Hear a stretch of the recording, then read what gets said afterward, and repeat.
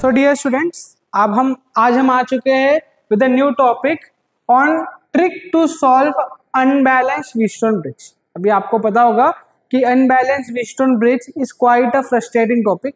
यहाँ पे सॉल्व करने यहाँ पे लॉट ऑफ टाइम जाता है which is not very good for competitive exams. सो इसको सॉल्व करने का ट्रिक देखिए आज।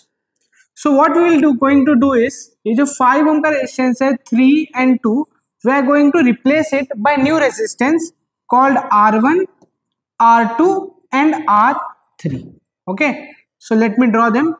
This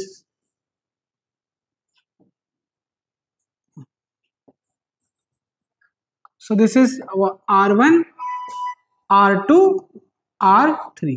So R1 के एडजेस आप देख सकते हो, ये 2 है। R2 के एडजेसेंट्स 5 and 3 है, and R3 के एडजेसेंट है 3 and 2. So let's learn how to replace 5, 3, 2 with R1, R2 and R3. So R1 will be, अभी R1 के नेबरिंग कौन है? 5 into 2 divided by total resistance which is 5 plus 3 plus 2. So this will be 10 upon 10 which will give you 1. So let me shrink the screen.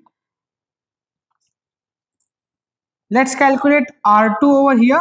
So R2 will be, neighboring कौन है R2 के? It is 5 into 3 upon 5 plus 3 plus 2 which is 15 upon 10 which is 1.5 ohm.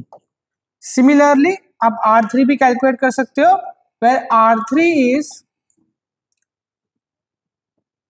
3 into 2 upon 5 plus 3 plus 2 which is 6 by 10 which is 0.6. So जैसे कि आप देख सकते हो, आपने R1, R2 and R3 तीनों भी कैलकुलेट कर लिया है। तो हम क्या करते हैं, हम 5, 3, 2 को रिप्लेस कर देते हैं। सो स्टूडेंट्स, जैसे कि आप अभी देख सकते हो, हमने पिछले वाले कॉम्प्लेक्स सर्किट को सिंप्लीफाई कर दिया है हमने। So as you can see, ये दो अभी कहाँ चले गए? सीरीज में, और ये दोनों भी कहाँ चले गए? सीरीज में। तो you can further simplify this circuit edge, ये हमारा 1 ओम का हो गया,